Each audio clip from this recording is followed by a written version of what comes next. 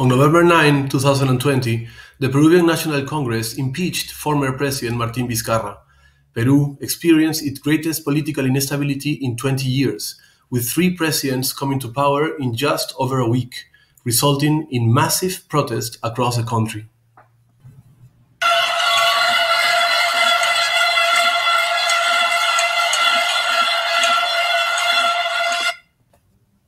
Soon after the announcement was made, crowds began to gather at Plaza San Martín in downtown Lima, protesting against the Congress Speaker, Manuel Merino, who had been installed as interim president on November 10. I have never seen so many people protesting for one goal in Lima, people from everywhere, and we all wanted to say no. But the protest intensified, and on November 12, a national march took place throughout Peru, demanding Merino's resignation. On November 14, thousands of people took to the streets in a second national march. What happened next for me was something that I thought I was not prepared for.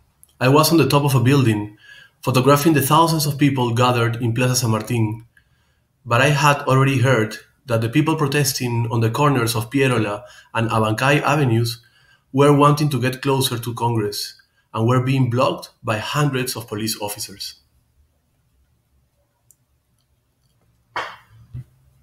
When I arrived, the atmosphere was tense. I immediately put on my protective gear, and soon, after a spark, or maybe a scream or a sudden move, unleashed one of the most violent situations I have ever faced. I was afraid, and that was good. It made me protect myself before anything else. It made me feel, and those feelings were what led me to confront the way I was taking images. In a situation like this, you are risking your life. It is an accumulation of emotions. You live it as if it were yours. I was not there protesting, but I lived my indignation. If I hadn't been there for work, I would have gone anyway. I didn't do this because they pay me. It is an obligation as a Peruvian, as journalist.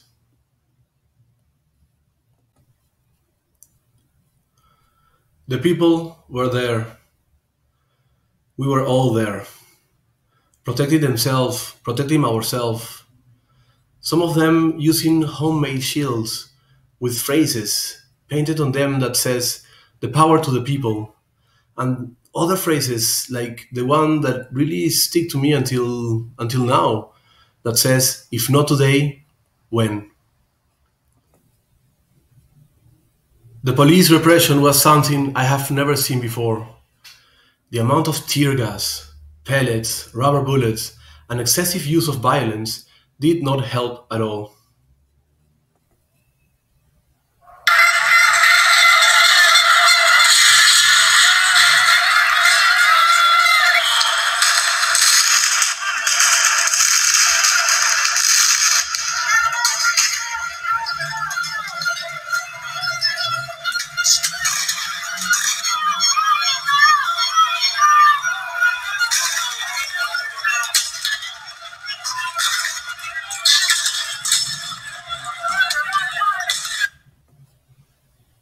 It was a violent environment.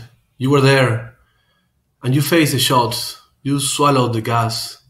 I got shot with several rubber bullets, as did hundreds of other people. All of us Peruvians are disappointed in the people who govern us. They have been promising change for a long time, and it was ends the same way. People were upset, tired. The Congress is supposed to be the voice of the people, but they were not listening to us. They didn't speak for us.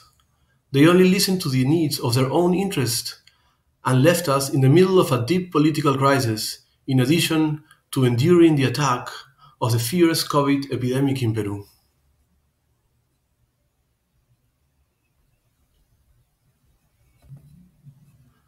But we keep fighting, fighting for what I'm sure was right. We continue to protect ourselves as best as we could, with homemade shields, bodyboards, and with the security of knowing that the people will no longer upset the corrupt political class that govern us. I remember standing there at some point, watching some police officers kind of hiding next to a wall with a phrase that says, "We live in a false illusion." In Lima, two people were killed and more than 100 were injured in violent clashes with the police. Manuel Merino resigned on the 15th of November. A new president, Francisco Sagasti, was inaugurated 2 days later.